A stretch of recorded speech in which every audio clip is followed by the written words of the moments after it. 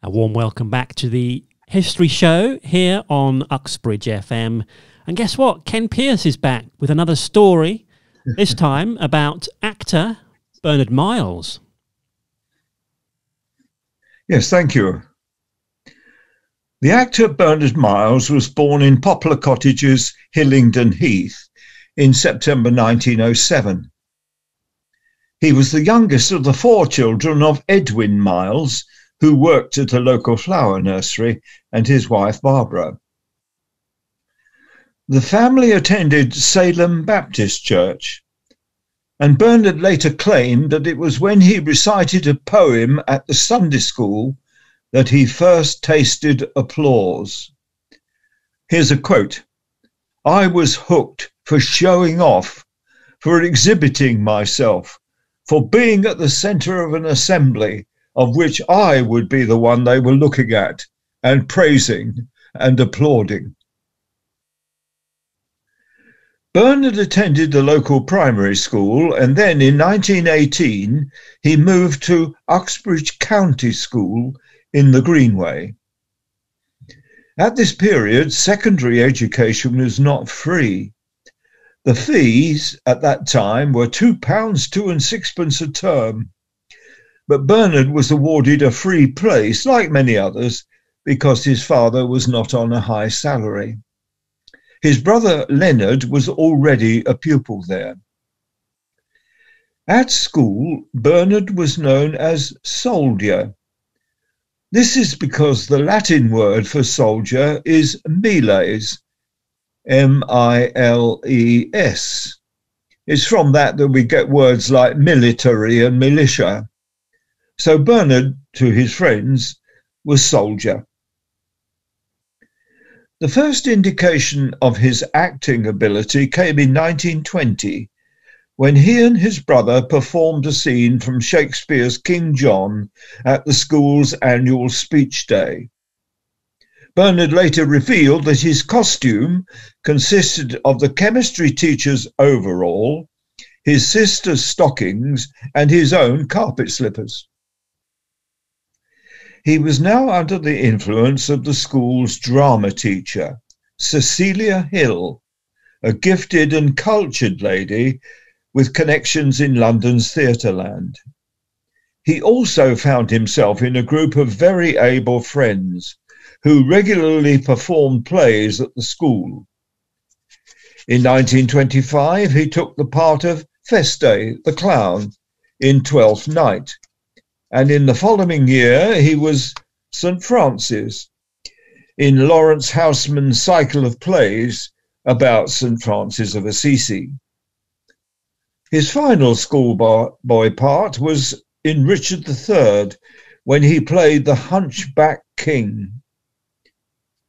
The local paper reported, "He made the man live before us in all his pride of intellect, ruthlessness, and cruelty."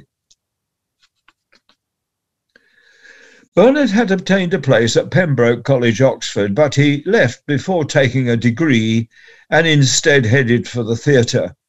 He even worked for a while as a stage carpenter, but steadily built a reputation as an actor. In 1931, he married the actress Josephine Wilson, and they went on to have 3 children.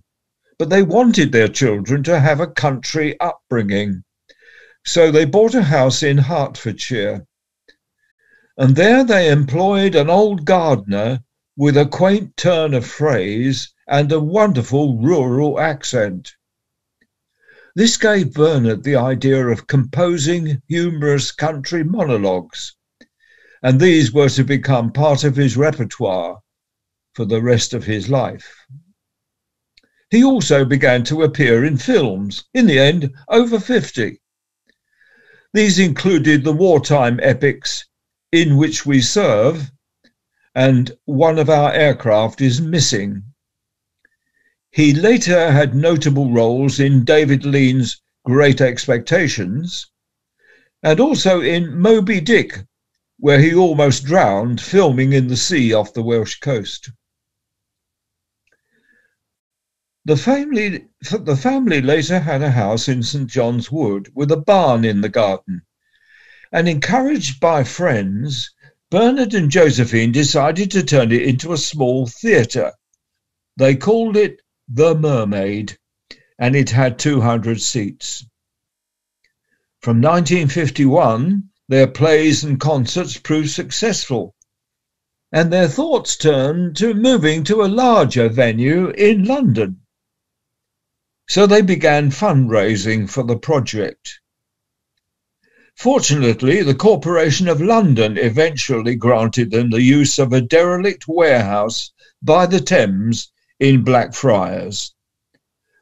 The New Mermaid was born.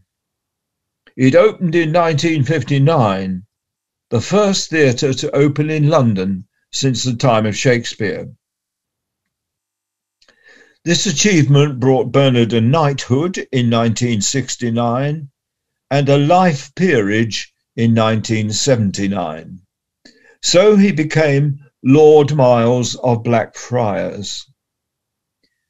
His coat of arms had supporters, that's figures, on either side.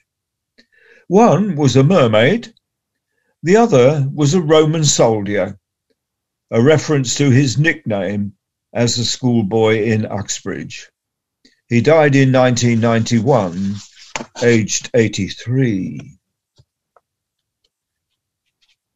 I'm fortunate to have a copy of a song that Bernard composed for his rural monologues. A quaint little number, so I'll try and offer it to you now.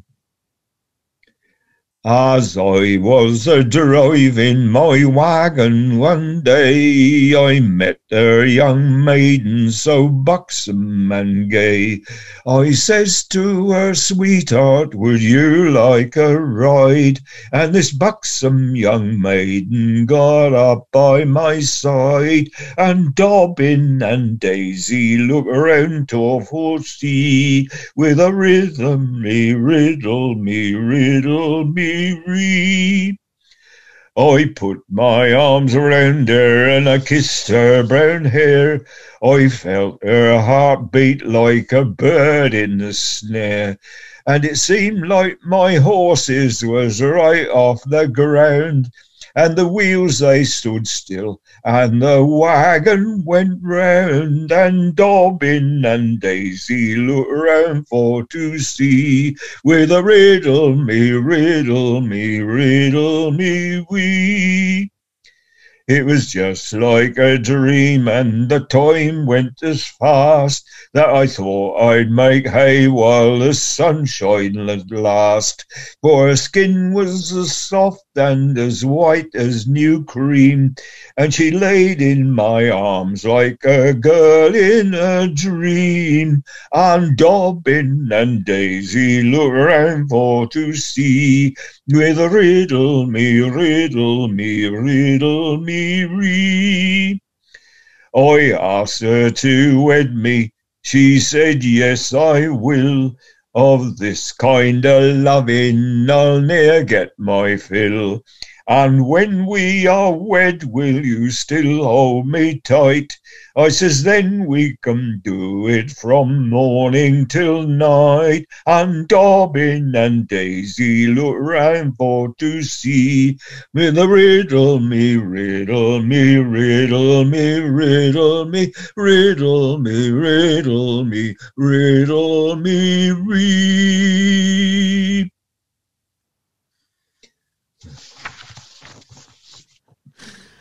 I didn't know you could sing, Ken. That was amazing. We'll get you down the folk club next, singing some songs. Probably not, no. Oh, that's great. Thanks very much, Ken. That's I'll make a note of that Ken can sing. So we'll have to put you in the pantomime or something. All right, we'll talk to you next month, no doubt, for some more stories and maybe some singing if we're really lucky. Thanks, Ken. Well. Take care for now. Okay.